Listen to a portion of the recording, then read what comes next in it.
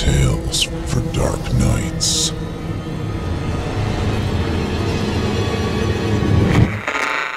Want to make sure you never miss a Chilling Tales for Dark Nights video again? Be sure to subscribe and hit that bell to turn on notifications. It's time to turn off the lights and turn on the dark. Chilling Tales for Dark Nights.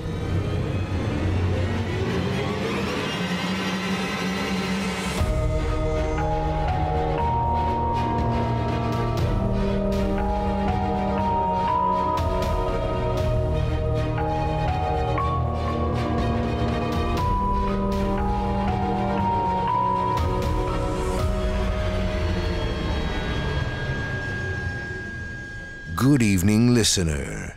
You're listening to Chilling Tales for Dark Nights. On tonight's program, we invite you to leave behind your safe reality and descend with us into the frightening depths of the most terrifying imaginations with an audio adaptation of a feature-length rendition of frightening fiction regarding rampaging receptacles. I'm your host, Steve Taylor, and tonight I'll be your guide as we traverse the dimly lit corridors of your darkest dreams. Joining us tonight to help bring to life the frightening fiction of Chris Koleszar is voice talent Nick Goroff. Now, get your ticket ready, take your seat in our theater of the minds, and brace yourself. It's time to turn off the lights and turn on the dark. Our tale tonight comes to us from author and Chilling Tales newcomer Chris Koleszar and is performed by our 2016 Evil Idol voice acting competition champion Nick Goroff. In tonight's story, we'll meet one Officer Maxwell, a policeman in Duxbury, Massachusetts, who on an exceptionally rainy day in early August receives a report of an untimely disappearance. Meanwhile, something has crawled out of the flooded forest of the surrounding area and made its home in the dumpster behind Barnes's Market. Will his investigation turn up the truth, or are some things better left alone? Stay tuned and find out. Without further ado, I present to you The Dumpster.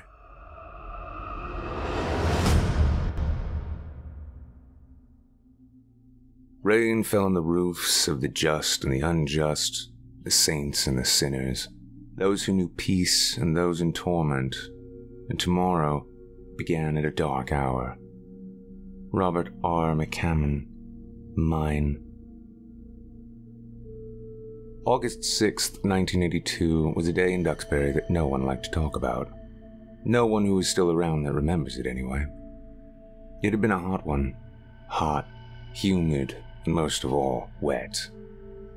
It had been that way all summer. Unnatural, the old-timers were known to say. By midsummer, rainfall all along the East Coast had hit records not seen since the 20s. The nearby swamps and rivers had deepened, dark, murky water encroaching onto lands normally dry. The Duxbury bogs and the North Hill Marsh Sanctuary in particular had been cause for concern. By mid-July, courtesy of the bogs, Pilgrim's Highway had been flooded over. It was blocking Mayflower Street down past East Street. Island Creek Pond and the North Hill Sanctuary had joined forces, hence turning the lands that divided them into one giant wilderness of muck and water. And by the end of July, it looked like Cranberry Bog and Pine Lake were on the verge of rising high enough to join the other two and submerge the whole damn area. It had been an ugly business already. Homes in and around Pettibush Lane, Maple Pond Lane, and Evergreen Street had already been lost to flooding, and there had even been talk last weekend during the Duxbury Town Hall Council meeting of the possible necessary evacuation of Tinker's Ledge Road if the rains kept up. That had gotten people bugging. Marcus McDuff had leaped up and shouted with the vigor of a man half his age, declaring that they'd have to drag his dead body off his apple farm if they came to evacuate him. There had been a grasshopper boom as well. Everyone said it was because of all the rain. The population thickened as one got further from the busier streets. Certain sections of the Witten Woods were so thick with the little green insects that it was hard to describe in words. One had to see it to believe it. On some of the trails, every step one took would literally be accompanied by many tiny, springy sounds as the brainless bugs leaped away from whatever giant passed them by. They hadn't been the only insects to flourish in the unusually wet weather. The cicadas had come out in force for the season as well, and they sang their summer songs with unprecedented enthusiasm. Every evening around dusk, they'd alight in the branches of the trees and chirp up at the brilliant shifting purple and orange canvas in the sky. In the trees all along Island Creek, the insects seemed to be especially prevalent. In certain sections of the creek, one would have to practically shout to be heard over the buzzing cacophony. It was, needless to say, not a good season for insectophobes. Despite all the climate issues, the tourist season, small as it was, did not seem to suffer, which had been quite a relief to the local business owners. And ever since August started, it hadn't rained. As a result, the general mood around town was brighter than usual. But on this early afternoon, one resident's mood was especially chipper. Deputy Robert Maxwell was walking down Harrison Street with a particular pep in his step. That was because he had just scored a dino date with the town Betty. She was a bodacious babe by the name of Mary Barbadino. She had been the morning waitress at Alice's restaurant for going on 3 years now. Bob had grown up in Duxbury and had always liked Alice's, but it had become his pre-shift breakfast spot pretty much every day since he'd first laid eyes on Mary in that tight-fitting waitress uniform, even on his days off. He still couldn't believe his luck. At the ripe old age of 37, Bob was not exactly known for being a ladies' man. He wasn't some hosier or anything, but he was no primo stud either. And she'd approached him. He'd known that Mary had broken up with her boyfriend Marcus Green 4 months prior, but he had never had the cojones to do anything about it. The situation between Mary and Marcus was like a badly written movie. Marcus and his posse were the local tough guys. He and his crew always seemed to be getting into trouble, be it a fight at the local bar or a domestic dispute at one of their biker parties. Suppose it was true that in life everyone had a role to play.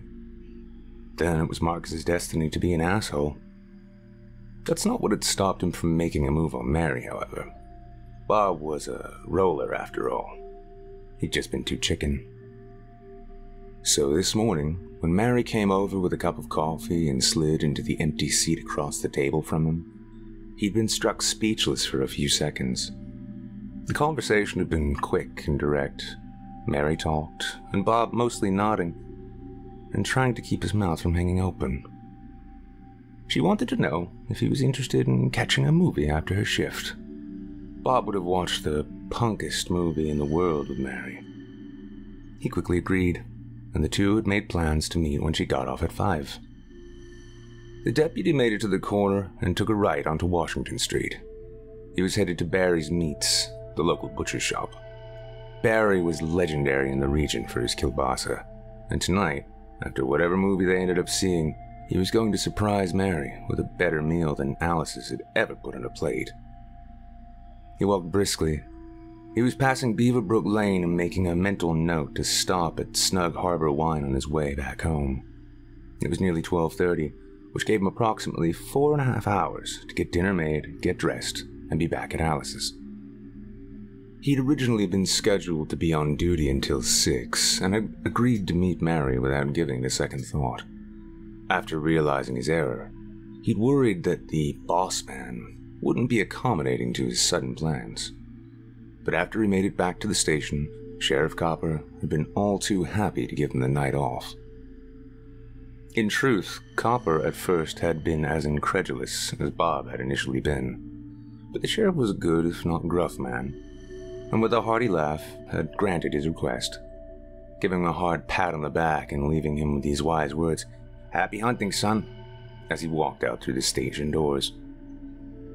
He swiftly passed a group of children playing in Washington Park.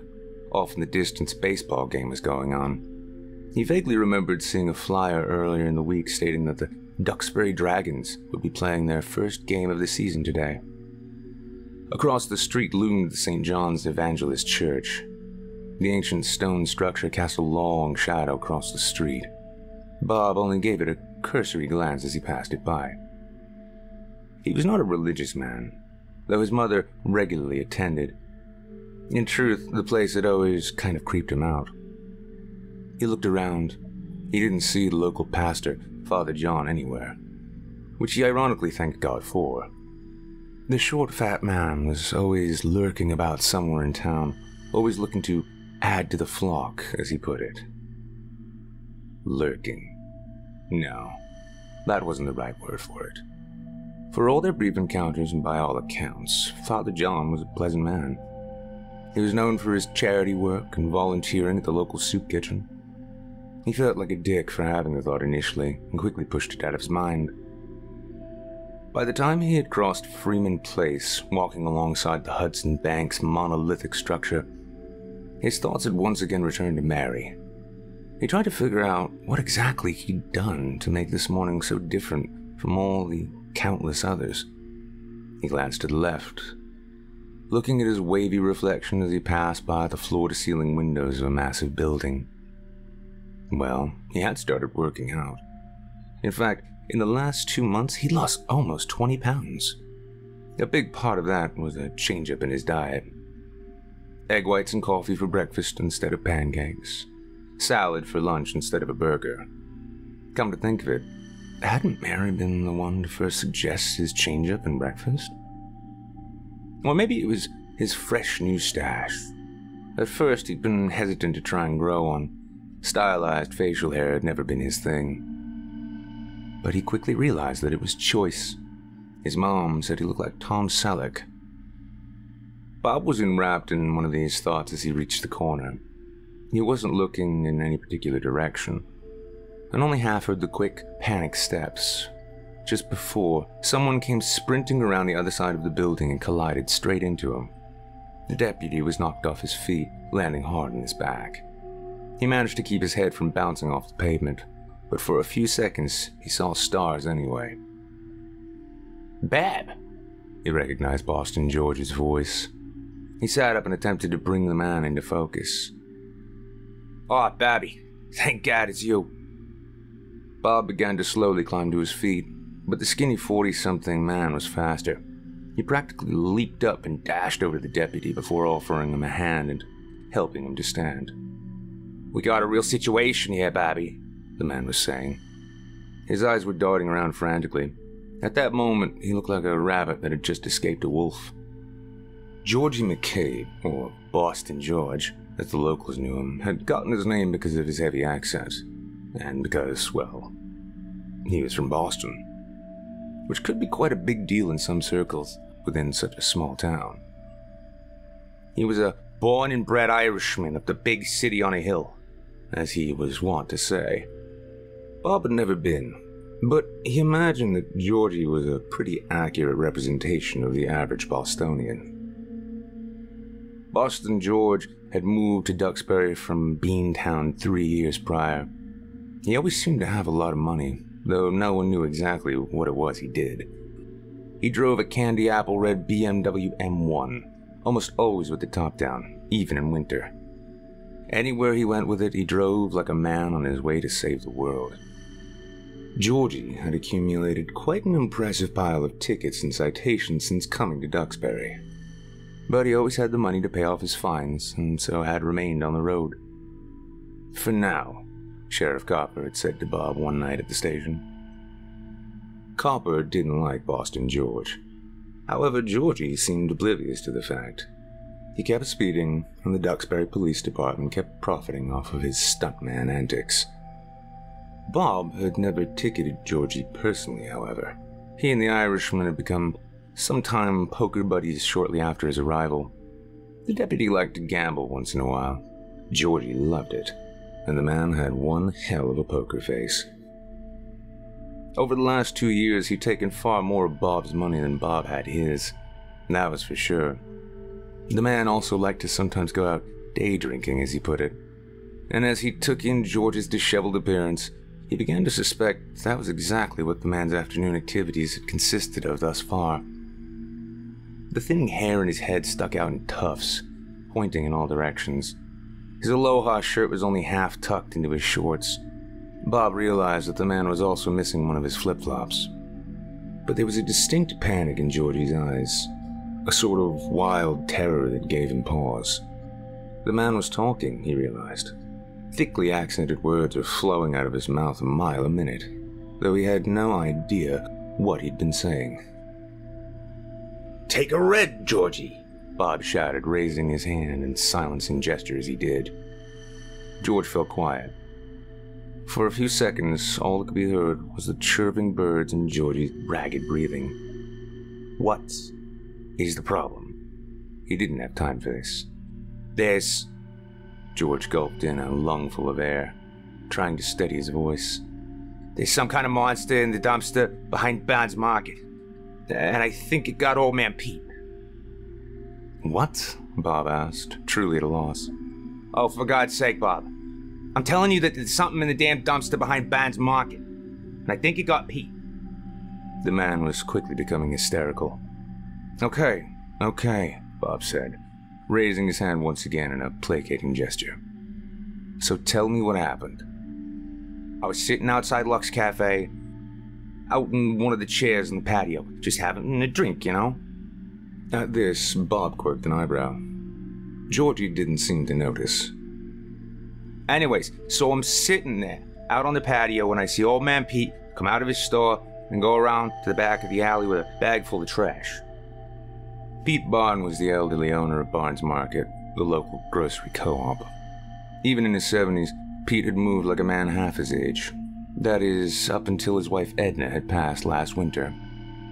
Since then, Pete had developed a noticeable stoop in his stance.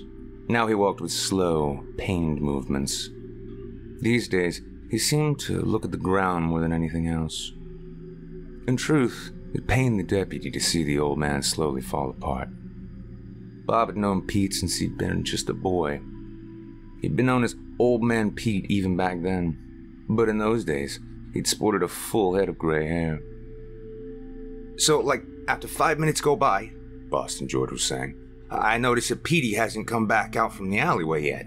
So I start worrying that the poor old bugger's hurt himself or something, you know?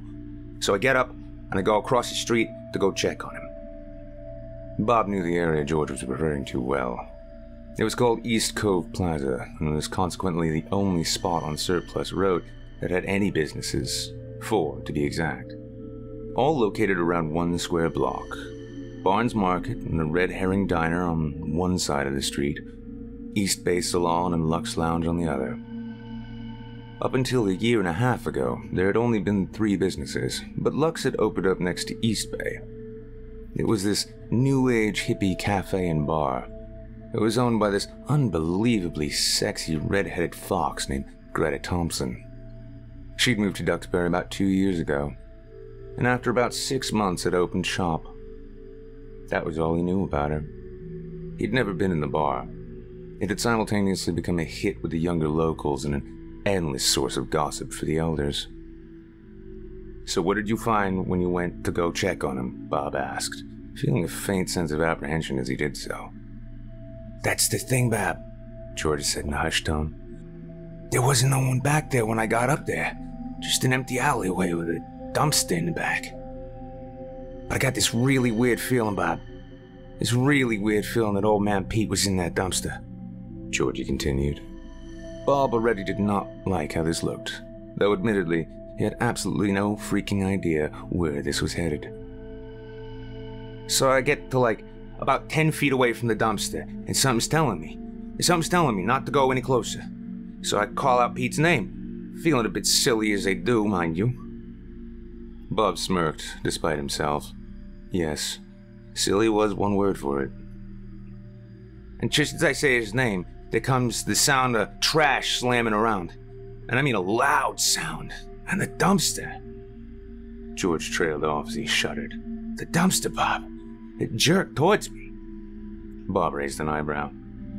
The dumpster jerked towards you. The words just didn't sound right. Yeah, Bob. And I mean like 3 freaking feet. So what did you do? At this, George looked incredulous. What did I do?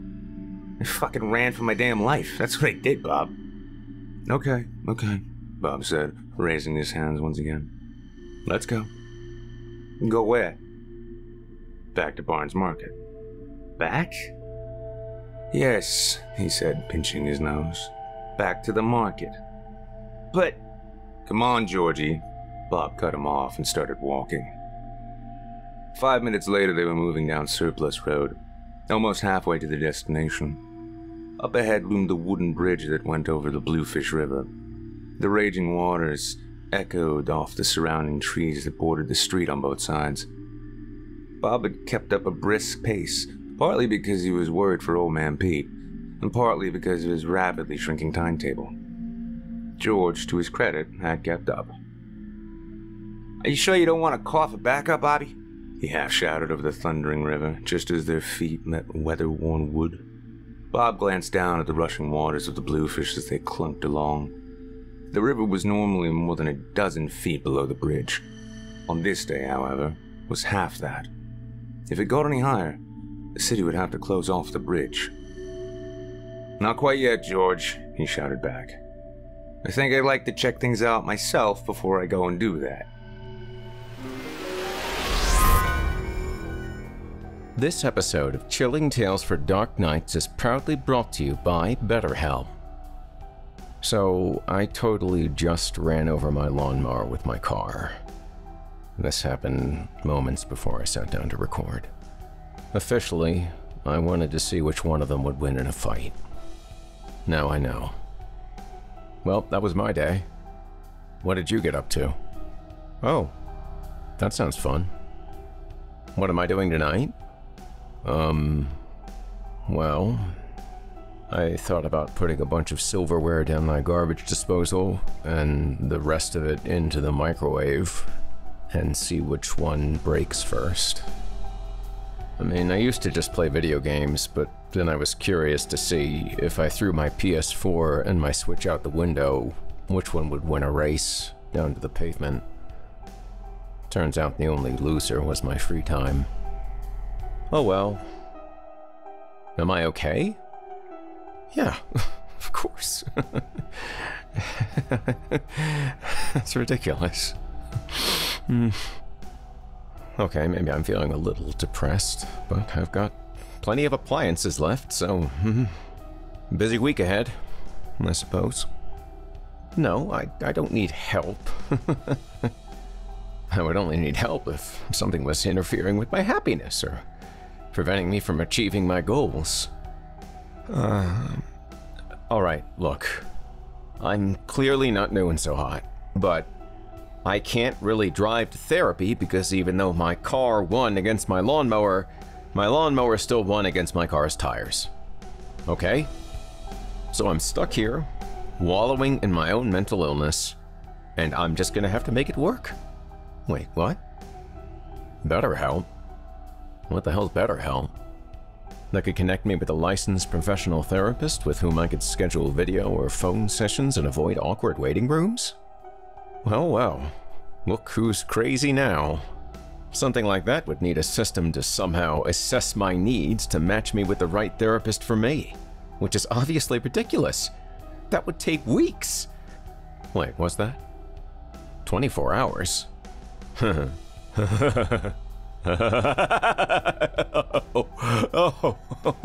get out of town. I don't know, buddy. This sounds a lot like self-help or some kind of crisis line. It's not? Well, this BetterHelp you keep going on about, it does sound expensive. Wait, come again? It's actually more affordable? And there's financial aid? Well, that's pretty good. I do have some appliances I need to replace. Wait, no. They would need counselors specializing in depression, stress, anxiety, relationships, sleeping, trauma, anger, family conflicts, grief, and self-esteem. And wait, they do? All of them, huh? Oh. Wow. You know what? I think I'd like to start living a happier life today. And you should too. So try BetterHelp, the convenient, professional, and affordable online counseling service that is available worldwide.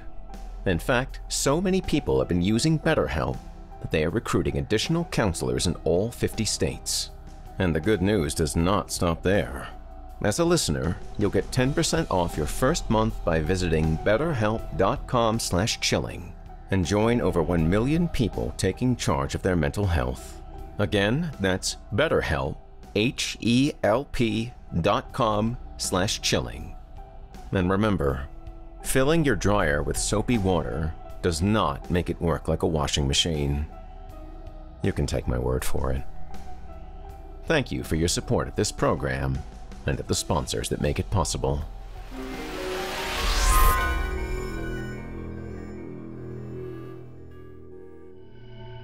After another moment, they were across the river and back on the asphalt. With each step, the thundering of the bluefish faded. Bob looked up at the looming trees on either side of them. The white pines had grown more full and lush than ever before. Bob gazed off into the shadows of the surrounding forest. There was pretty much nothing for about the next quarter mile. Nothing but trees and the encroaching swamp water, that is. Pretty much everything west of Tremont Street was flooded. Thankfully, the 4 businesses that made up East Coast Plaza and thus far been spared from the weather were located about a half-mile east of Tremont, on the corner where Reynolds Way crossed Surplus. As they walked, Bob reflected on the dumpster in question. It was a 15-yarder, if you recall correctly.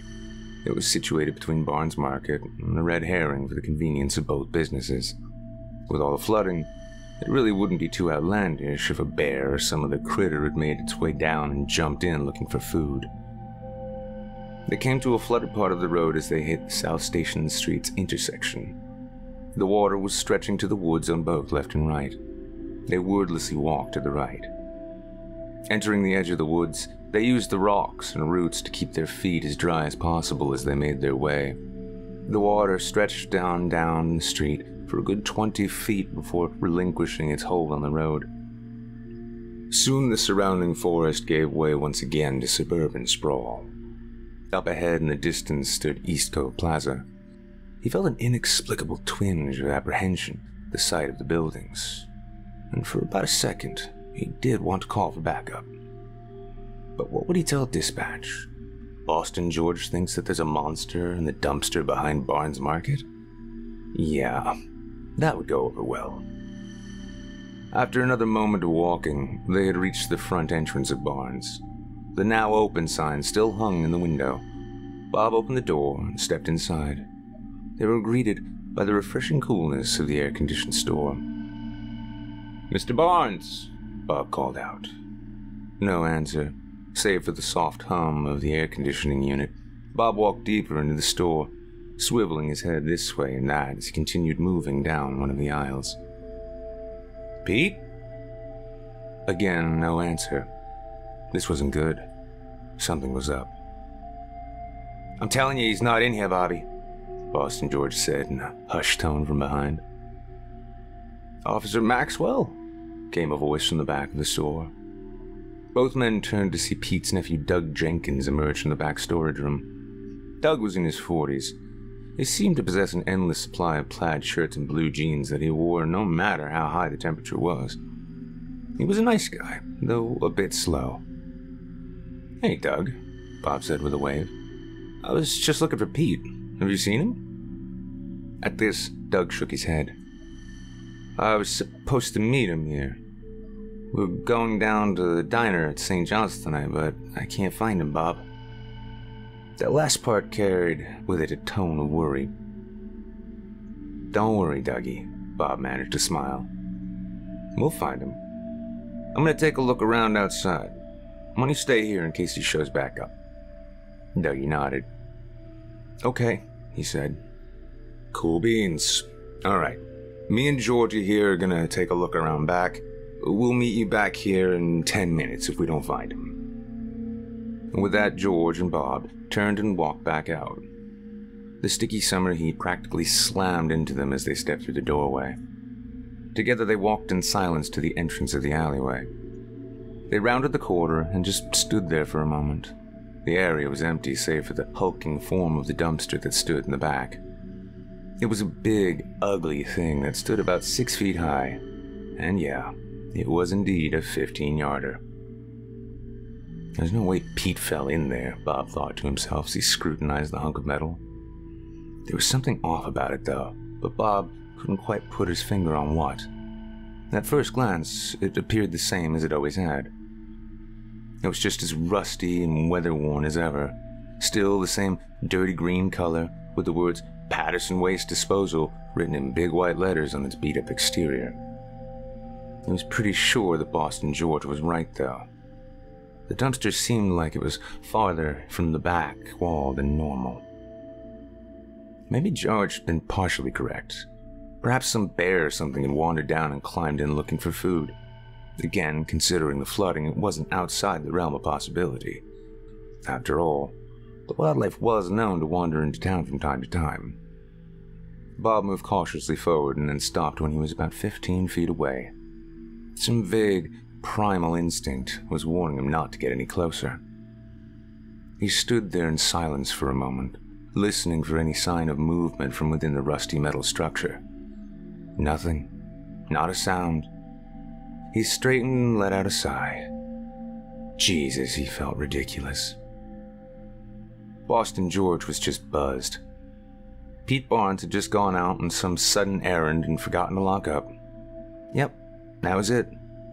He started to turn back to George when he noticed the shoe. It was just lying there, about 3 feet in front of the dumpster. It was black. That was about all he could tell from this distance. But he knew. He just knew that it was a black penny loafer. And there was only one guy around who sported that kind of kicks.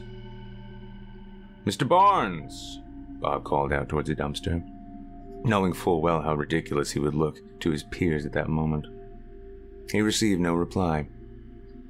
He took a few more cautious steps forward before calling out again. This was also answered with silence. God, what if he had fallen in? As impossible as it seemed, what if Barnes had fallen in? What if he was lying broken and bleeding right now, while he stood there like an idiot? What's going on, fellas? A voice suddenly asked from behind, causing both men to jump. Bob turned around, only to see Christy Villaramen's pug-like face. Christy was the owner of East Bay Salon. That meant her husband, District Circuit Court Judge Troy Villaramen, had bought his incredibly unpleasant wife a business to keep her out of his hair, and quite literally in someone else's. "Everything all right, Officer Maxwell?" she asked innocently. Bob didn't dislike people as a rule of thumb. It was not in his nature, but goddamn if Christy just didn't naturally piss him off. She was one of the town gossip ringleaders, as his mother always put it. Christy had an affinity for other people's business. Her salon only amplified her powers. Bob noticed a few of Christy's customers and cronies had gathered on the sidewalk in front of the salon and were watching their conversation with rapt attention. And goddamn it if he didn't have time for this. It was going on 1:15, and he hadn't even made it down to Barry's yet. Christy was a shark, circling a piece of meat on a hook, but he wasn't going to give her one bite. "Yes, ma'am," Bob said, beaming. "We're just looking for old Mr. Barnes. I think he may have stepped out and forgotten to lock up." "Oh." That was all Christy said as she mirrored the deputy's smile right back at him. For a moment, the two just stood there, beaming their smiles at one another. Boston George looked back and forth between the two of them before lifting an eyebrow in confusion at their smile duel. "Why, good afternoon, everyone." The three turned to see Father John, standing with Sheriff Copper, and Deputy David Quimby. The priest was dressed in his usual black underwrap. He was carrying a cake with pink frosting in a big Tupperware. The short, balding, round man wore his usual warm, toothy grin. "Bobby," the sheriff said in greeting and began walking up. Great, Bob thought. Copper nodded at Christie. "Ma'am?" "Sheriff." Christie smiled. This time, the expression was genuine, though. Copper reached Bob and gave him a clap on the back. "Don't tell me you got stood up," he said, letting out a great bellowing laugh as he did. "No, Sheriff. I'm just teasing you, Bobby," Copper cut him off. "Old Dougie told me about Mr. Barnes." Bob noticed Doug poking his head around the corner. "I told the sheriff you were looking for Pete," he said. "Thanks, Doug," Bob replied. "Me and the boys here were just on our way down to get ready for the church cookout tonight," Copper said with a grin. He turned to face the others. "Now this right here is a shining example of an outstanding officer of the law. Even off duty, right before a big date no less, we find Bobby here still ensuring the safety of our citizens." He laughed once again, his big belly bouncing up and down. "A date?" Christie quirked an eyebrow at this. "Shit," Bob thought. "Yes, Deputy Maxwell," Father John cut, smiling up at Bob, who stood a full head taller than the man. "You truly are a good man, aren't you? You know, you are always welcome in God's house, my son. Perhaps tonight you and your lady friend might stop by and partake in the festivities." Thank you, Father. We might just do that," Bob lied. "Tell you what, Bobby," Copper said. "Why don't you just run along and let me handle finding Mr. Barnes?" Bob let out a sigh of relief. "Thanks, Sheriff. I owe you one." The sheriff waved this off with a grin. "Don't mention it, Bobby. But before you go, do you have any leads?" "Leads?" Bob asked, not understanding. Copper laughed. "Yeah, you know, like any idea where Barnes might have got off to?" Just then came a brief, faint echo of shifting the trash from within the big green dumpster behind them. Everyone turned. "I don't know, but I noticed a shoe that looks like one of his beside the dumpster." So did you take a look?" Quimby asked. Deputy David Quimby could have passed for Larry Wilcox's twin. He acted like it too. The all-American high school football hero turned cop. Every day on the job, you'd think that Quimby was acting out an episode of Chips Patrol. The man was wearing his pump-action Mossberg 590 strapped to his back. Though of course he didn't need it. The deputy almost always had the weapon on him. He thought it made him look tough. And in truth, it really did help him get laid. "I just got here a minute before you did," he answered. "I was about to look, but George said he thought there was some kind of animal in the dumpster, so I was assessing the situation before approaching." "Ha!" Quimby explained in a clearly fake laugh, slapping a hand across one knee. "You're all scared of a raccoon in a dumpster." "It ain't no raccoon, Officer Quimby," Boston George replied in a foreboding tone. Christy Ackerman huffed. Bob just ground his teeth, partly because he couldn't think of an adequate retort, but mostly because the answer might very well be yes. That's when Bob realized how quiet it had gotten. The near-constant chirping of chickadees was suddenly absent. He tried to remember if he heard any birds when he'd first gotten to the neighborhood. "Don't none of y'all worry your pretty little heads off," Sheriff Copper said as he began walking down the alleyway. "The sheriff's on the job." "Whoa, what in the hell?" The sheriff looked over the other's shoulders. Bob turned. The small group of onlookers from the salon had been joined by a few curious younger folks from the cafe. They were now gathered in the middle of the road, watching them. "All right," the sheriff shouted towards the street. "There ain't nothing to see here, people. We're just having a conversation. And y'all are wasting your time if you're hoping for some action." And since y'all are grown-ups, I don't think I have to lecture you on how dangerous it is to be standing in the middle of the road. I suggest y'all get. A couple of people shuffled their feet, but no one moved. The sheriff huffed and turned back around to face the dumpster. "Fine," he said, and began walking. "Sheriff," Father John said, and Copper paused. "I'd be careful. The woods and swamps are not far away, and there's no telling what may have crawled out of the bog this time of year." The sheriff smiled. "Ah, Father, your concern for my well-being is truly touching. But I'm a big, strong man, and I can think I can handle some little woodland critter." He winked and continued moving forward. Copper walked up to the dumpster while the others watched with trepidation. Everyone except Quimby. He was standing there with his hands on his hips, smiling ear to ear. No doubt thinking about how he was going to tell everyone at the station about Bob's newfound dumpster phobia. The sheriff made it to within a foot of the dumpster and looked in. Nothing happened. He turned around to face the others. A big, shit-eating, "I'm better than you" grin plastered on his face. "You see, fellas," he said, "there ain't nothing to be afraid of." "Are you sure, Sheriff?" Boston George asked hesitantly. Copper shrugged and turned back around. Stepping up to the lip of the dumpster, he stood on his tiptoes to get a better look. "Whatever animal it was The sheriff's words caught in his throat, and his body froze up like a deer in headlights. "Jesus, Mary and Joseph."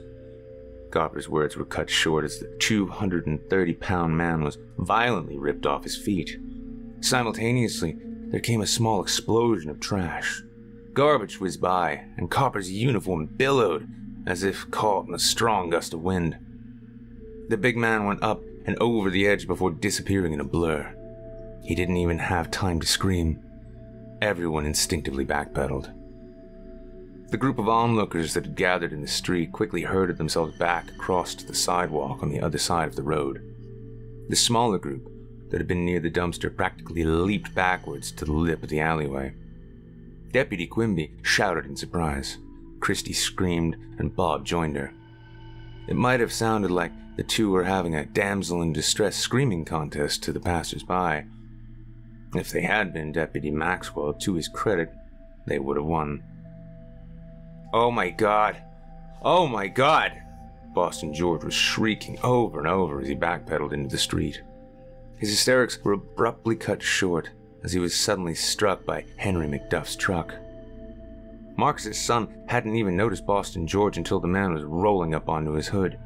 The farmer panicked as George smashed into the windshield, simultaneously jerking the wheel hard to the left while slamming on the brakes. A split second later, the rusty red pickup smashed into a car parked in front of East Bay Salon.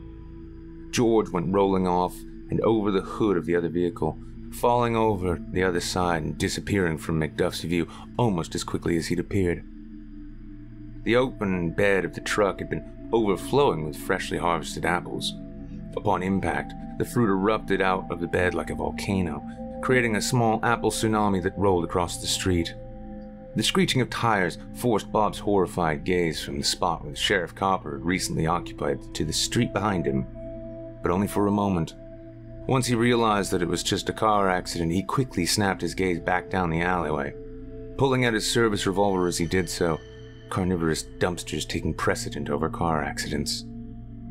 For a moment, everybody just stood there in silence. Then came a great rumble from within the dumpster that, to Bob, sounded like a giant burping. At the same time, several pieces of trash shot up high into the air.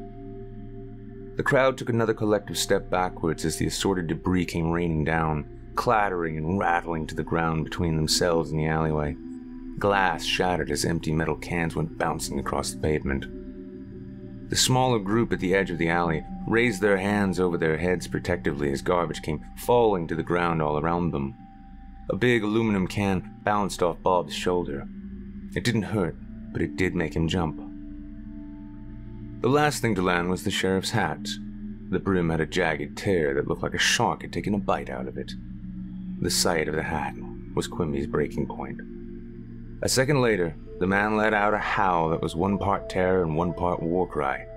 He raised the pump action, which Bob only now realized the deputy had unslung from his back, and the weapon boomed deafeningly.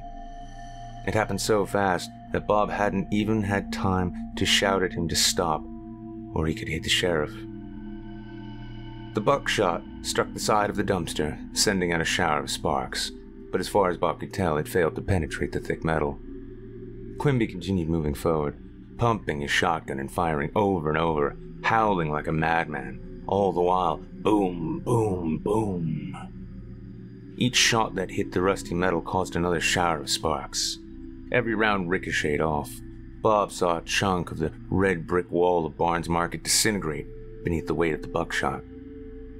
Everyone but Quimby seemed to be aware of the danger.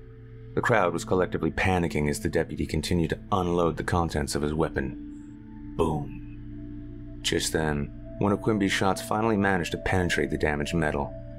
And that's when the proverbial shit truly hit the fan. The dumpster exploded into motion. It came rocketing forward in a blur.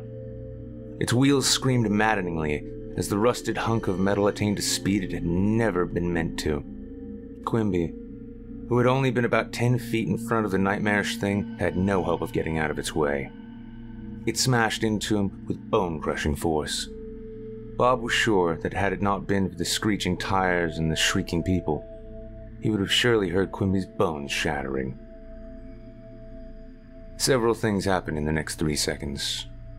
The unfortunate Deputy Quimby was violently dragged beneath the rusty behemoth, except that no part of him fit between the 5 or so inches of space between the bottom of the dumpster and the pavement.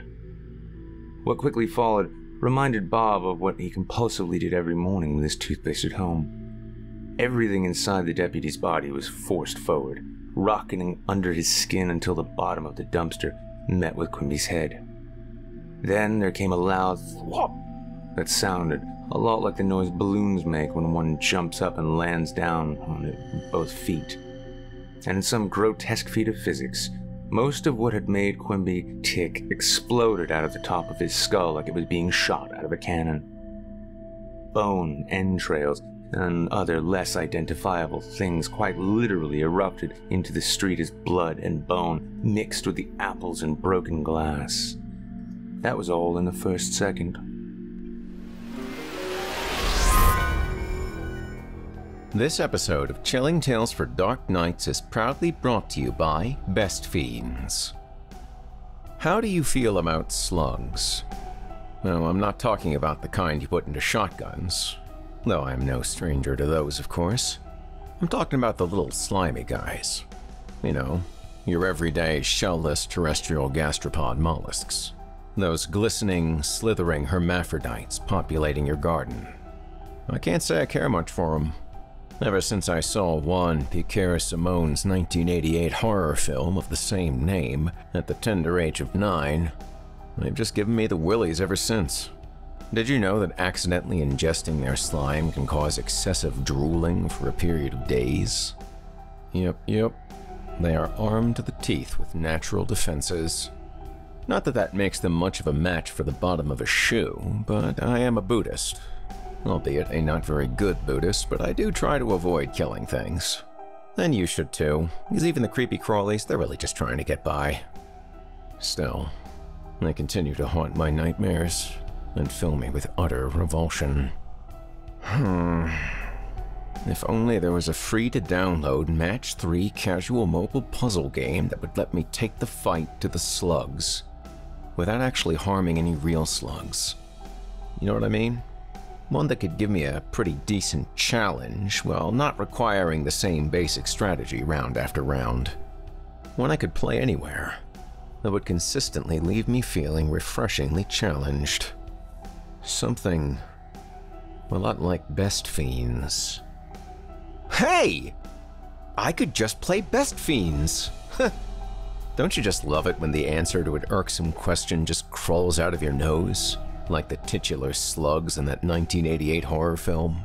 So if you want to enjoy all the satisfaction of slug genocide, without incurring any of that nasty karmic backlash that'll lock you into the wheel of reincarnation over and over and over again until you finally find enlightenment. When is it going to happen? Soon, I hope.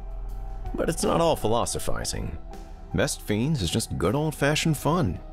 Makes your brain feel like you just had a guilt-free sexual encounter. And we do like those. Oh, yes we do. Sorry, boredom. Best Fiends has traveled from your pancreas into your bloodstream, and I'm afraid it's terminal. We do have some treatments available, but with your insurance, you'd best start getting your affairs in order. And that's the other good thing about Best Fiends. You can literally play it everywhere. Not just when you're getting bad news from your doctor, but at the gym, at work, at lunch. Best Fiends will infest your life like so many aphids, with literally thousands of fun puzzles like so many droplets of honeydew, with more added all the time. Not unlike those cycles of reincarnation that keep vexing me, and the rest of humanity. I really want to be a human again next time. Or at the very least, a dog. But there we go, drifting off into these deeper questions again. Let's keep it fun, and Best Fiends knows how to have fun. And when you get up into the higher levels, I'm not gonna lie, it gets pretty challenging. But you will not be fighting the slug wars alone. You can unlock a literal army of bug buddies. From centipedes, to little lizards, to ladybugs, to dragonflies, to roly-polies, to potato bugs, to pill bugs. Those last three are all the same, I think. But hey, it's war. And there ain't no speciesists in foxholes, let me tell you. And honestly, the only bad thing about Best Fiends is just how bland it makes all other puzzle games seem. So give it a shot. Download the 5-star rated puzzle game Best Fiends free today on the App Store or Google Play. Remember, that's Friends without the R. Best Fiends. F-I-E-N-D-S. Best Fiends. Thank you for your support of this program and of the sponsors that make it possible.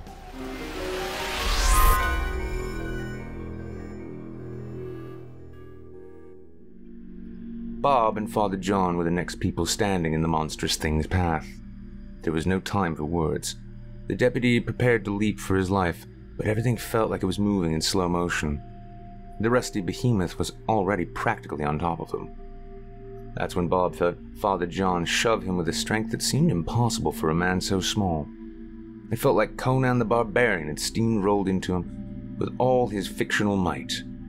Bob went flying off his feet, hitting the ground and tumbling out of the way just in time.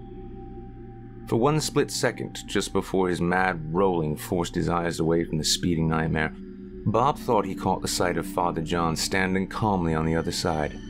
And as insane as it seemed, he could have sworn that the man wore a look of mild amusement. Bob felt the wind of the massive thing on his face as it passed. He got the scent of trash and blood and something else. Some ungodly stench that made his eyes water and his stomach lurch. Then the dumpster was rocketing across the street. It kept going on its straight path. People shrieked as they tried to get out of the corroded behemoth's way. There came a near-deafening boom of metal hitting concrete as the dumpster went up and over the curb. The thing, to the great misfortune of those still in its path, barely slowed as its nightmarish momentum took it onto the sidewalk. There was a fire hydrant in its way, but it offered little resistance. The hydrant was ripped from its base. Water instantly began to geyser up into the air from where it had been, but the dumpster paid it no mind as it continued on its deadly path. Several people who had failed to get out of the way were struck and carried along with it. It then slammed into the front of East Bay Salon with a deafening kadoom, followed by a chorus of shattering glass. The rusty behemoth bounced off the brick building, then slowly rolled backward and back off the sidewalk before coming to a stop. Bob dazedly climbed to his feet. The front of the salon was painted red. He didn't have to see the other side of the dumpster to know that it was covered in something akin to what you'd see on a conveyor belt in a meatpacking plant. Most of the crowd had finally decided to take the late sheriff's advice and get. People were shrieking and running down the street in both directions, Bob, for his part, just stood there in shock. The icy water from the broken hydrant was rapidly flooding the street. The water reached where he was standing, and soon his socks were soaked. But he paid it no mind as his gaze roamed slowly around the scene. There were still about a half dozen or so people stumbling in a shell-shocked daze that mirrored his own. "Christ, Bob, are you okay, son?" Henry McDuff's panic-etched voice brought the deputy out of his stupor. Bob turned to face the farmer. The grizzled 40-something man held a double-barrel Remington in hands that weren't shaking quite as bad as his own. He managed to nod. "Bobby!" Boston George came running up, huffing and puffing all the while. "Oh, Bob, thank God you're okay."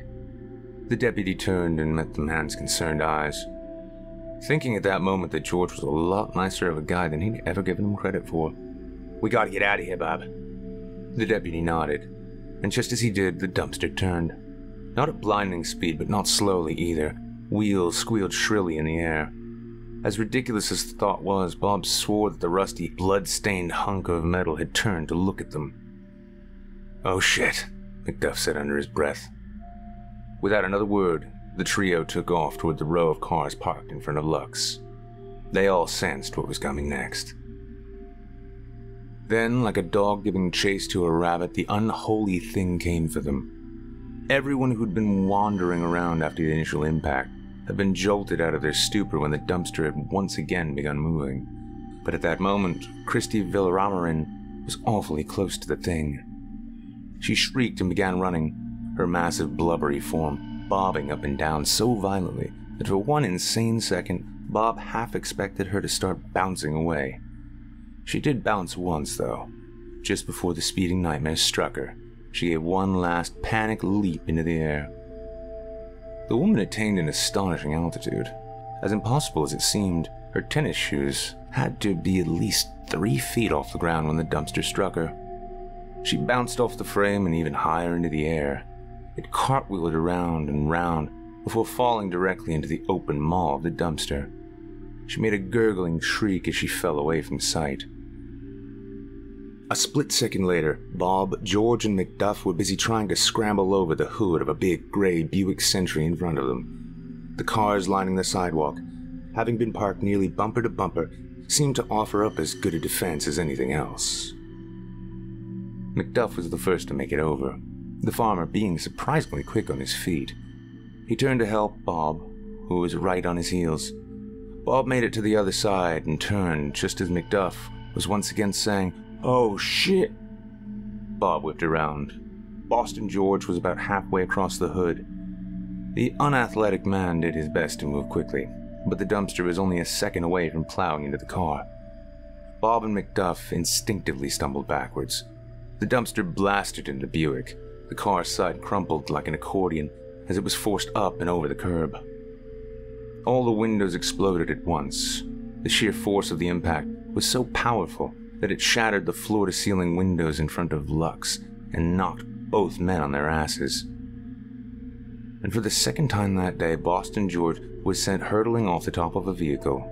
He landed on Bob and McDuff, who were blindly scrambling and failing to get out of the sliding vehicle's way. Miraculously, the Buick slid to a stop mere inches from the 3 men. They only had a second's reprieve, though. As the men began climbing to their feet, a massive tentacle came shooting through the broken passenger side window. The thing was terrible to behold, rippling with corded muscle. At its thickest, it was the circumference of a hubcap. The flesh that covered it was the color of bile, and the smell, oh God, the smell. It thrashed around madly over their heads, the entire frame of the Buick jolting back and forth with the thing's movements. Bob reached for his gun. It wasn't in his holster. Where the hell was his gun? That's when he remembered that he'd taken it out before the monstrosity's initial charge. Boom! McDuff's Remington went off deafeningly over his head as the weapon unloaded both rounds into the thing. The nightmarish appendage jerked violently as both shots found their mark. The flesh, about 4 feet down from the tip, exploded like a watermelon, and a sizzling, purplish fluid came spraying out like it was a high-pressure hose. The top part of the tentacle struck the ground with a heavy thud, and the severed appendage began thrashing about violently. There came a hellish shriek that shook the very air around them, and the mangled tentacle violently snapped back through the ruined car as the dumpster quite literally jerked backwards. The metal behemoth rocketed back across the street. It was attaining a speed that defied reason. It grated deafeningly along the sides of several parked cars in front of East Bay before abruptly changing direction. It flew across the street, slamming into a sedan parked in front of the Red Herring. The frame of the vehicle folded inward. Meadow shrieked deafeningly. Bob quickly leaped to his feet, stumbling to avoid the thrashing tentacle. He looked down. The sizzling purplish blood, if it could be called that, was burning holes in the concrete, making a patch of sidewalk look like smoldering Swiss cheese. He turned to help McDuff up, realizing at the same time that it wasn't the farmer who had fired the weapon. In front of the entrance of Lux stood their savior. It took Bob a moment to recognize the woman. It was Greta Thompson. She was standing there in a blue and white dress, holding the smoking Remington, her face a mixture of rage and terror. "My fucking windows!" she shrieked at the dumpster as it rocketed back across surplus and smashed into a Volkswagen van with a giant peace sign painted in bright yellow on the sliding door. The three men stood and looked at her with dumbfounded expressions. Greta fixed her green eyes on McDuff. "You have any more bullets for this thing?" Yeah. Back in the truck." "Well, that's just Her breath suddenly caught in her throat. Her gaze shifted over their shoulders and her body stiffened.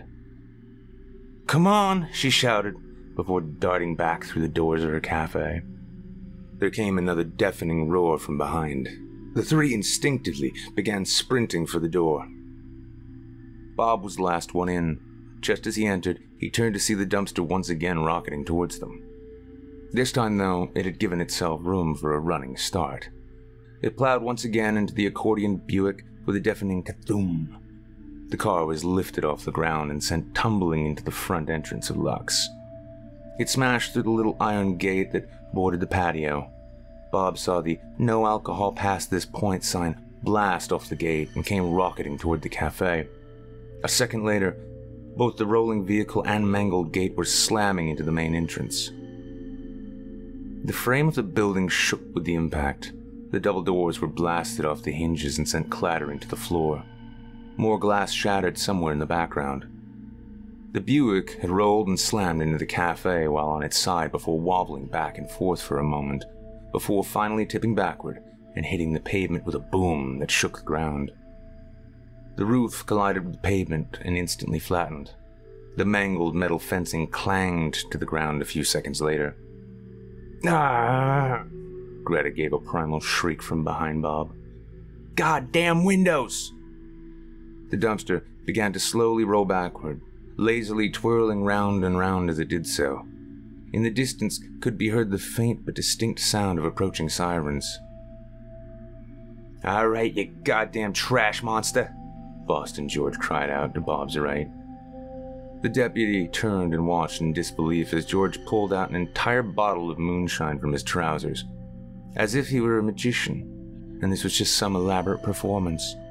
Then, to Bob's further disbelief, he watched as George unscrewed the cap and began stuffing a handkerchief into the open top. "George, what are you—" The deputy's words were cut short as his attention was drawn to another deafening crash. The dumpster slammed into another car in front of East Bay Salon. "Let me show you a city folk trick, you unholy bastard!" Bob turned again to look at George, just as the man was stepping back out onto the patio. To his disbelief, he saw that he'd ignited the handkerchief and was drawing his arm back. "Oh, Christ," he heard McDuff say. "George, what are you—" the deputy asked, the half-repeated question once again. But his words were cut short as Boston George hurled the flaming bottle in the direction of the dumpster. Whether it was blind luck or that he'd been an accomplished pitcher at some point in his youth back in Boston, Bob did not know. But the makeshift Molotov cocktail flew nearly 7 yards and hit the erratically moving target right on the mark. "Yeah!" Greta cried her approval. That was flange, baby. Georgie blushed, despite himself. Bob gave a cursory thought to poor Christy Villaramarin, just as the flaming bottle of liquor disappeared behind the bloodstained walls. He assumed that she had to already be dead. At least he hoped she was, because a second later, there came the shattering of glass, followed by a small explosion of flames. It was as if every piece of garbage inside had been bone dry. Within seconds, the interior of the dumpster became a raging inferno. At least the top layer of trash had. God only knew what occupied the depths of the behemoth. Flames shot out into pyre, adding to the nightmarish quality of the thing. An unholy howl, one that all who were present would remember for the rest of their days, erupted from the bowels of the dumpster. Then the thing took off once again, this time rocketing straight down the street and moving east. Oh God, Bob thought. It's headed into town. Just then, the deputy caught a glimpse of how the thing propelled itself. Jutting out from the bottom of the dumpster were at least a dozen of the sickly yellow tentacles, each of them thicker and more muscular than the first one they'd seen. The tentacles were moving in a blurred frenzy, all of them swiping at the ground and tearing up small chunks of asphalt as they propelled the monstrosity down the road at unbelievable speed. The way they moved somehow reminded him of the frantic, spasmodic way a centipede's legs moved if the insect suddenly flipped onto its back. The thing continued to roar as it rocketed down, its unearthly howl echoing off the sides of the building, the sheer volume of the sound vibrating the windows of the glass that remained intact. For a moment, the four companions just stood there in the shattered remnants of Lux's entryway, watching the rapidly shrinking form of the dumpster as it continued to accelerate. Whatever passed for the thing's adrenaline had kicked in. The sounds of approaching sirens grew louder. Much to Bob's dismay, they were coming somewhere from the east. The crunching of a pair of shoes on broken glass drew everyone's attention to the door. It was Father John. He rounded the overturned Buick and greeted them with a smile. Bob looked at the priest incredulously. For all the horror that had so recently transpired, the man looked no worse for wear. He realized that he was still holding the cake in one hand. The bright pink frosting appeared to be completely unharmed. "My children," he began, "it is truly the Lord's will that has put us all here today, and I think that he would want us to see this adventure through." Macduff grunted in agreement. "I'm all for that," Grit exclaimed. "Let's kill the shit out of that thing." Father John cleared his throat at this, and Greta looked over at him, pushing a lock of curly red hair out of her eyes as she did so. "You know, I'd say I'm sorry, Father, but I'm not. That fucking monster messed up my new favorite bar," George added, his voice carrying it with a tone of wrath. "Let's finish the fucker." Bob looked incredulously at the others, especially at Boston George. Until about 4 minutes ago, the man had been practically pissing himself. Now everyone was juiced all of a sudden. Bob looked around at the suddenly determined faces with confusion. Then his eyes were drawn to the cake in Father John's hand. The bright pink frosting was shining clearly through the container, practically glowing. This was insane. Go chasing after a 2-ton carnivorous dumpster that could move upwards of 50 miles per hour? "Are you all out of your mind?" He stopped mid-sentence, suddenly realizing his position, realizing that this was his town. And there was a living nightmare headed straight into the heart of it. Bob nodded in affirmation. "Judging from the sounds of the sirens, I'd say someone's already called in the cavalry, and God help me if I ever walk around off-duty without my radio again. Macduff, go get your ammo out of the truck, if you could still get into it, that is," he added. "Miss Thompson?" "Greta," she said flatly. "Greta, then. Miss Greta. I like where George is headed with his Molotov cocktail idea. Would you mind if we borrow—" "On it." Greta cut him off. She turned and raced towards her bar. Boston George suddenly let out a hoot. "All right, let's do this," he exclaimed and took off running across the decimated patio. "I'll get old Lassie," he shouted. "Get what?" Bob asked, staring after the man in confusion. Gregory paused and looked back at him with an incredulous look on his face. "My car, Bob. My car.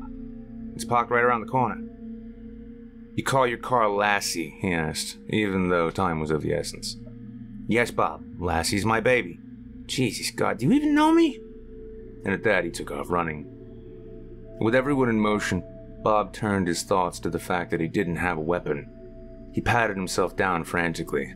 The sound of clinking and clanking echoed throughout the bar as Greta presumably pulled down her higher-proof booze. Shit. All he had was his baton and mace. He slapped an open palm to his head. There came the sound of Lassie roaring to life somewhere down the street, followed by a screeching of tires. He'd forgotten his spare sidearm at home. It was a Beretta M9 that his mother had uncharacteristically gotten him as a Christmas gift last year. He almost always carried it on him. Not that 9mm rounds were going to be much use against a 2-ton dumpster from hell. "Could you perhaps put this to good use, my son?" Father John asked. Bob turned and gave a start. In one hand, the short, bald man still held the pink cake. In the other, he held Quimby's blood-spattered Mossberg 590. Bob stared at the little chubby man in disbelief. The priest beamed. "I figured it might come in handy, and that the unfortunate recently departed Deputy Quimby would have no objections to it being used as a tool to avenge his death." Father, I took the liberty of reloading the weapon for you, Officer Maxwell," Father John smiled. "Also, it appears that the late Deputy Quimby had been carrying a copious amount of ammunition on him." Father John held out the pump action. The sunlight reflecting off it seemed to cast a faint golden aura. Bob, hesitantly, though he didn't quite know why, took the weapon. The second his fingers touched the weapon, he felt a small jolt of static electricity. Then the priest reached into his garments and produced a box of shotgun shells. At this, the deputy's incredulity increased twofold, for in Father John's hand was an open box of Brennecke shotgun shells. Brennecke was top of the line, the closest thing to armor piercers that you could get for a shotgun in this day and age. They were damn expensive, too. What further perplexed the deputy was that he was almost 100% positive the late David Quimby kept his weapon loaded with the cheaper, standard 00 buckshot. And to have been carrying a box of 25 slugs, why in God's name would Quimby have had all that ammo on him? With these questions echoing through his mind, he accepted the bright orange box. Father John smiled up at him as he did so. Thank you, Father." The sound of screeching tires echoed in the shattered windows just as Greta was rounding the corner of the bar with a literal armload of bottles. "Let's go," Bob shouted, and everyone started for the door. 30 seconds later, they were practically flying down Surplus Street in the candy apple red BMW. The top was down, and they had to squint against the blowing wind as they sped along. Boston George at the wheel, the trees whizzed by in a blur. Bob was in the front, while Greta, McDuff, and Father John rode in the back. They passed Christmas Tree Way so fast he couldn't even make out the sign. George took the bend in the road ahead at death-defying 65. Bob realized that he was unconsciously stomping on the floor, as if he would magically find a brake pedal there. For the first minute, all they did was follow the trail of black smoke the flaming nightmare had left in its wake. Lassie took another turn with a speed and precision that would make Steve McQueen jealous. George does know what he's doing, the deputy realized. Just as the racing vehicle passed South Station Street, they hit the flooded section. Georgie remembered the water hazard only a second before they hit it. The BMW instantly began hydroplaning dangerously. George, much to Bob's relief, slowed down a fraction. The patch of water must have given the dumpster some trouble too, because just as they cleared the mini pond and hit asphalt again, the flaming behemoth came into view. It was racing over the wooden bridge of the Bluefish. For a second, Bob was sure that the bridge would collapse beneath the weight of the thing. Had it lingered upon the aging wood planks, it just may have. As it was, the thing was moving so fast that the bridge had remained upright. A split second later, Lassie was crossing the Bluefish and gaining on the speeding nightmare. Now that they were on a straightaway of sorts, Bob was sure they'd be able to catch up to the thing. But the billowing plume of smoke became blinding as they closed in. The wind from the dumpster's momentum only added to the strength of the fire. The flames leaped up high and bent backwards against the wind, and as they got closer, Bob could feel the heat rolling off the speeding nightmare caressing his face. Within the flames could be seen sickly yellow tentacles thrashing about madly, flinging pieces of trash high up into the air. Bob silently thanked God for how wet everything was as he watched some large, unidentifiable piece of flaming debris disappear into the shadows of the nearby forest. And that wasn't the only obstacle. The thick tentacles jutting out of the bottom of the dumpster were tearing up the concrete as they propelled the thing forward. The car swerved this way and that as it bounced and bumped along the ruined asphalt. "Holy Moses!" McDuff cried from the back seat. "Maybe we should just let it burn itself out." At this, Bob shook his head. "Who knows if the fire will be enough to kill it?" he asked. Then he turned to George. "Georgie!" he shouted over the wind. "Try and get up alongside the thing. Henry and I will try to shoot out the wheels." 10-4, Bob, Boston George shouted back, and took the BMW into the left lane. Fortunately, there was no oncoming traffic.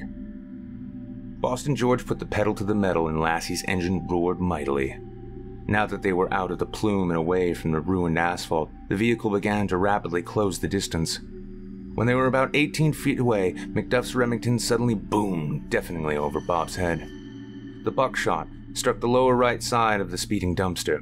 There came a brief shower of sparks about 8 inches above the wheel. Close, but no cigar. Bob turned to find that the farmer had climbed to his feet, balancing precariously as he aimed his weapon. He fired again. Boom. Another shower of sparks. If the monstrosity knew it was being attacked, it gave no sign that it cared. "Hold up, Henry," Bob shouted over his shoulder. "Let's get a little closer first." "All right," Henry shouted back as he bent to the task of reloading. "Here, use these," Bob said, passing the open box of Brennicky to the back seat. "They've got a way better chance of doing some damage." McDuff's eyes widened. He gingerly took a handful of the slugs and placed them in one of his pockets of his blue jeans. "And how they do," McDuff explained. "Where'd you get these?" Bob nodded to Father John just as McDuff finished reloading. He snapped the Remington back into place. The farmer looked down at the smiling priest in disbelief. The next few seconds saw Lassie and her stuntman driver managing to nearly pull up alongside the dumpster. The thing was no more than a half-dozen feet ahead. At this distance, Bob had a chance to get a good look at the flaming horror, and for a few seconds that seemed to stretch out for an eternity, he stared at it in all its rusty, blood-stained glory. The flailing, bile-colored tentacles, thick with corded muscle that looked like they could crush the life out of a buffalo. He saw one of the tentacles below the frame of the dumpster smack the ground. As it pushed off the street, adding to the momentum of the thing, he saw a few sizable chunks of asphalt get torn off and up into the air. There were rows of bone? Cartilage? He couldn't even begin to guess what they were made of. There were these rows of triangular-shaped objects that lined the bottoms of the tentacles at any rate. They looked sharp and incredibly strong. Considering what they were currently doing to Surplus Street, Bob shuddered at the thought of what it must feel like to be dragged deep down into the stinking darkness of the trash by those things. Suddenly, a flaming bottle of liquor went flying over his head, snapping him out of his trance. Greta stood up in the back seat and hurled the Molotov cocktail at the corroded beast. How she'd managed to get the thing lit amidst the howling wind, he had no idea. The bottle burst just on the lip of the bloody frame, exploding on impact and adding to the inferno. "Yeah, motherfucker!" she exclaimed, pleased with the damage she'd done. The action startled George as well. He reflexively jerked the wheel to the left. The car swerved back and forth perilously for a few seconds. Finally, the BMW straightened back out as George regained control of the vehicle. "Jesus, woman," Bob said breathlessly, turning back to look at Greta. At that moment, she looked like something out of a comic book. Her blue and white dress billowing madly in the wind. Her curly red hair was flying all around her face. "What?" she answered back in an irritated voice. In those green eyes, Bob saw a madness that made him turn back around in his seat. He instead busied himself with preparing his attack on the metal monstrosity. The deputy propped himself up on one knee as best as he could, leaning into the seat for balance. "All right, Henry," he shouted. "Let's do this." Henry said something he couldn't quite make out. Georgie took Lassie as close to the dumpster as he dared. Both men aimed, and that was about as far as they got. For a second later, the flashing lights of an ambulance turning off of Washington Street suddenly appeared up ahead. 2 police cruisers followed the ambulance. Georgie hit the brakes.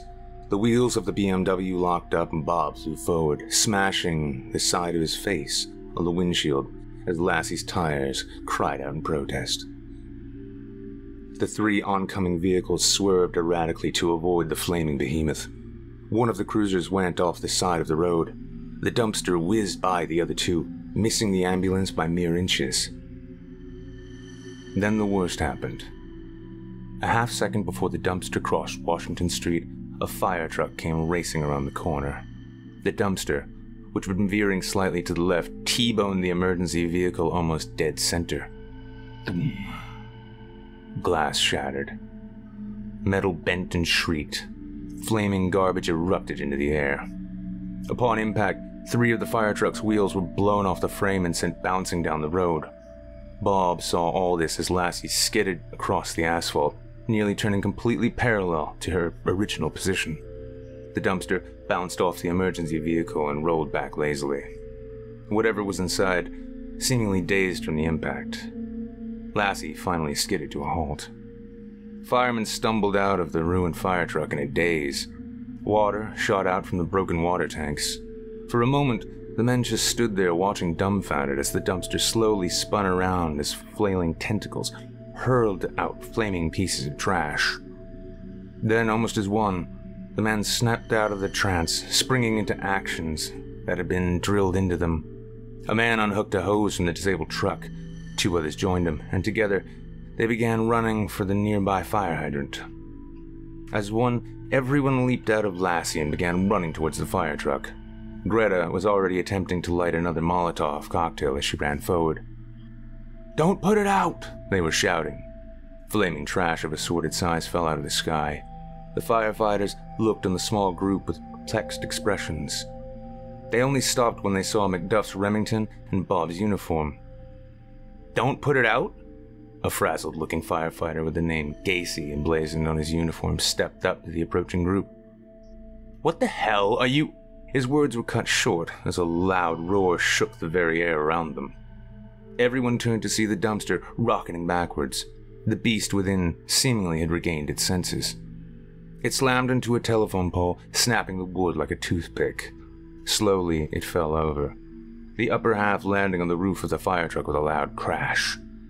A second later, the power lines fell into the street in a rapidly growing water pool from the leaking tanks. 2 of the firefighters standing in the water realized the danger too late, and Bob watched their demise with a mixture of disbelief and horror. For a brief second, the deputy swore he saw the 2 men's skeletons light beneath their skin, outlined in electric blue light for one blinding instant. A second later, they were no more than blackened husks smoldering in the shallow water. Everyone ran in a blind panic from the spreading pool. Macduff was the first to reach the relative safety of the sidewalk. He turned and unloaded both rounds of his Remington into the dumpster. Bob quickly followed suit. A few others joined their shots. The cops, who had been in the squad cars instinctively following the actions of their fellow police officer. Amidst the shower of sparks, Bob knew that at least one of the rounds had penetrated the rusty metal hide. For a second later, the dumpster jerked like an animal being shot. It roared again, but Bob was reasonably sure that he was partially deaf now, because the volume of the sound wasn't as painful as before. The dumpster took off once again, this time south down Washington. A split second later, Lassie was roaring up to Bob and Macduff, Boston George behind the wheel and Greta riding shotgun. Bob wasn't sure when the 2 had run back to the car, but Father John and his pink cake were nowhere to be seen. Wordlessly, the pair leapt into the back and the BMW took off. As Bob reloaded, he saw his fellow officers running back towards their vehicles, but he didn't have time to see how long it took them to get their squad cars moving. His attention was focused on the task at hand. The task at hand? What exactly was he doing? Did he just allow a group of citizens to help him chase down a literal monster? Is that something a roller should do? Bob suddenly found himself doubting his actions. How had he been convinced to go about this the way he had? Father John? Had a priest really so easily riled them up? He turned to look at George. Boston George had learned from previous pursuit of the beast. He kept Lassie to the thing's right, avoiding the paths of ruined asphalt that he knew would be there. They caught up to it by the time the thing was passing Jocelyn Avenue.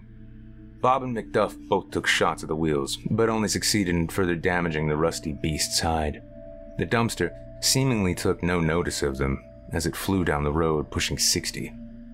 Then, unexpectedly, the thing suddenly took a hard left onto Wadesworth Lane, bouncing off the side of Eagle's Nest Grocer as it did. George, for all his driving skills, could not take the turn quite so well. He stomped on the brakes as he spun the wheel. The car slid, mimicking the motions of the dumpster. Lassie struck the side of the Eagle's Nest but managed to maintain her forward momentum. "Lassie!" George cried out in horror.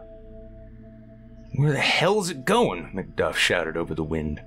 His voice had lost its determined timbre. Bob already thought that he knew the answer to that. After all, about a mile up the road was Eagle's Nest Bay. But first there was a hill to climb. Not that the dumpster seemed to care. It looked like it was picking up speed as it went up the slope. It was a steep one, steep and tall, offering up a beautiful view of the bay below, a favorite for fitness freaks. Fortunately, none of them were currently jogging or cycling up it. No, wait. There was someone on the sidewalk. Bob couldn't tell who it was at this distance. Whoever it was paused and stared at the flaming dumpster for a moment, then spun on their heels and began to run away from the street, kicking rocks as fast as they could across the unused field to the left. The dumpster seemed to have no appetite at the moment as it rocketed up the hill, and thank God for that, because it surely could have easily caught the would-be jogger if it had wanted. "Bob, what are we doing?" George asked in a voice that sounded much more like Boston George than the superhero persona he'd put on for a few minutes. Bob turned. Much like McDuff, the man had lost that steely edge. It was as if scraping his beloved BMW against the side of Eagle's Nest Grocer had sobered him up. However, he was still keeping the pedal to the metal. "Just back off a bit," he heard himself saying. It was as if his reasoning abilities were returning to him one by one. George did just that. No one offered any objections as he eased off the gas slightly, putting about 30 feet between themselves and the beast. They watched in awe as it reached the crest of the hill and launched itself over the other side, soaring through the air like the General Lee. For a moment, time seemed to slow down. And in that brief time lapse, Bob took it all in. The roaring flames, the billowing plume of black smoke. The monstrous tentacles jutted out of the bottom of the rusty frame. Any second now, he was going to wake up. He was sure of it. This all had to be a dream. It had to be. After all, he'd scored a date with Mary Barbadino, which, in retrospect, had been a sure sign that this was all in his head. Then the dumpster slammed into the ground on the other side with another deafening kaboom. The impact was so strong that it shook the car. And at that moment, Bob knew that all of this had to be real, for nothing can sound that loud in a dream. Now, on the downward slope of the steep hill, the dumpster began picking up speed. The tentacles hardly had to do any work at all, as it flew down the hill toward the bay, putting more distance between them. "Jesus," Greta said breathlessly from the front passenger seat. The smoking thing became a blur of speed and flickering flame as it rolled downward. The thing's sheer weight in combination with the wheels allowing it to accelerate to incredible speed. It cleared the remaining distance between itself and the entrance to the bay in a heartbeat, smashing through the gate like papier-mâché. Thankfully, there was no heavy equipment in its path. and as they rolled downhill, they could see the dock workers scattering. Bob honestly couldn't tell if the dumpster had hit anyone on account of the goddamn plume of smoke. By the time Lassie was crossing over the ruined fence, the dumpster had reached the edge of the land. It rolled across the dock, which was a far more sturdy construction than the bridge over Bluefish. Then it went off the edge before soaring out over the water. The unbelievable momentum the monstrosity had gained on its mad race down the hill caused it to launch more than 20 feet out over the water before the rusty wheels touched the surface. Then, as if to further defy reality, the dumpster skipped across the water like a stone, bouncing once, twice. Then on the third time, it hit the water, physics finally kicked in, and it went tumbling. Flaming trash exploded outward in an awe-striking display as the dumpster flipped end over end. Bob couldn't be sure. Between the flames and the white spray of water, he could swear that he saw the dark outline of some massive thing fall out. A second later, the dumpster lost all its momentum and sank like a stone, a 2-ton stone, that is. A great plume of bubbles and roiling water rising in its place. The group pulled up close to the dock and got out. Behind them came the sounds of men shouting, and behind that were the sounds of rapidly approaching sirens. The 4 companions just stood there in silence for a while, staring out over the water. The afternoon sky was reaching its zenith, casting the bay in its golden light. It looked picturesque, though Bob guessed that it would be a long time before anyone went swimming in the bay again. "Amazing work, Deputy!" Father John's words startled Bob out of his trance. He turned to see the priest rapidly approaching with several police officers and other emergency responders. Bob noticed that the little man no longer had his pink cape. "You got here awful fast," he heard himself saying, an accusatory tone in his voice, though he didn't know why. At this, the priest quirked an eyebrow, then let out a laugh and clapped one hand on the deputy's shoulder, having to reach upwards to do so. "Your actions and quick thinking harried the beast from this land," Father John said, addressing the 4 companions. "Had it not been for your bravery, I am sure that this foul creature would have surely done more damage." The deputy just looked at the little man.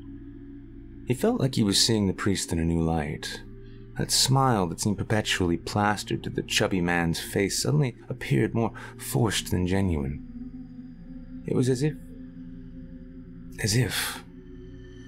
"Officer Maxwell!" Bob turned to see Lieutenant Ryan George, who he guessed was now the current ranking commanding officer, fast approaching. "What the hell happened here? Where's the sheriff?" The line of questioning was not intended to be intimidating. There was a panic in Lieutenant George's voice. He was not a man used to being in charge. Bob began to explain all the events leading up to the docks. He told him about Sheriff Copper being eaten, and about the chase down Surplus Street and then Washington. As he spoke, Bob watched Father John slink off out of sight. Slink? No, that wasn't the right word for it. For all their brief encounters, and by all accounts, Father John was a pleasant man, known for his charity work and volunteering at the local soup kitchen.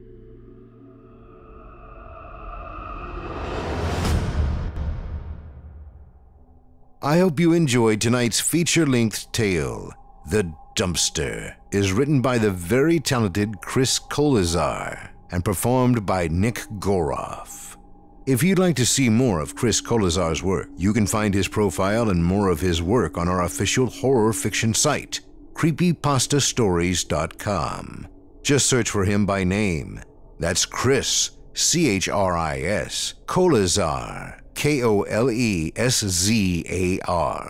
You can also find more of him on his YouTube channel, where he publishes all things spooky, including his art and animations under the name Green Witch Inc., or on Reddit, where he writes under the username Chris Koleszar, all one word.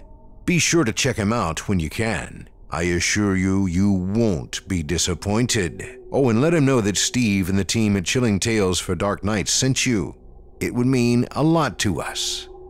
Voice actor and 2016 Evil Idol voice acting competition champion Nick Goroff's talents can be found on the Chilling Tales for Dark Nights YouTube channel. Check out his 2016 performances if you've got a taste for terror, and you'll find several of Nick's amazing performances, including some of his own work. I personally recommend A Fear of Atlas. Check it out. You can also join Nick on his YouTube channel, Wizard of Cause. If you drop by, don't forget to let him know you heard him here on this show. Thanks again for your support of tonight's talented feature author and of indie horror. And with that, listeners, our weekly descent into the depths has just about come to an end. But before we go, I'd like to take a moment to thank you for joining us for tonight's episode, and to remind you to take a moment to stop by our iTunes page and leave Chilling Tales for Dark Nights a 5-star review and a kind word. And follow us on Facebook, Twitter, and Instagram if you haven't already. And of course, subscribe to us on YouTube, where you can find an archive of our work going back to 2012. And consider signing up as a patron at our website, chillingtalesfordarknights.com, to show your support and get all of our content ad-free. I'm your host, Steve Taylor, and it's been a pleasure. Tune in again next week when we once again turn off the lights and turn on the dark. Sweet dreams, listener. Sweet dreams. Thanks for joining us. You've been listening to Chilling Tales for Dark Nights, a production of Chilling Entertainment and a proud member of the Simply Scary Podcasts Network. Visit simplyscarypodcast.com today to learn more about our network and our other amazing storytelling programs. Tonight's program was hosted by yours truly, Steve Taylor. Selected stories have been adapted with the kind permission of their respective authors. Original music provided by Luke Hodgkinson and Jesse Cornett. Sound design and final mixing and mastering by executive producer and director Craig Groshek. Logo by Craig Groshek. Got a scary tale of your own that you'd like performed? We take submissions. Email it to us today at submissions@chillingtalesfordarknights.com to have your terrifying tome considered for production in a future episode of this show. If you enjoyed what you heard on tonight's program and are joining us on your favorite podcast app, subscribe to us to be sure you never miss an episode, and leave us a 5-star review and a comment. Your feedback means a lot to us. You can also follow Chilling Tales for Dark Nights and yours truly on Facebook to connect anytime and get the latest updates on this and other programs and my channel. If you're listening on the Chilling Tales for Dark Nights YouTube channel, do us a favor and hit the subscribe button and the bell notification icon for CTFDN as well to get more spooky tales from me and the crew each and every week. And don't forget to hit that thumbs up button to tell us how we're doing and leave a kind word or a request. And don't forget to visit us at chillingtalesfordarknights.com and consider supporting the team by becoming a patron. In addition to helping us out, you'll get exclusive access to our audio archive and ad-free downloads of all your favorite stories, including those you've heard on this program. We'll be back next week with more terrifying tales to keep you up all night. But that's all right. Who needs sleep anyway?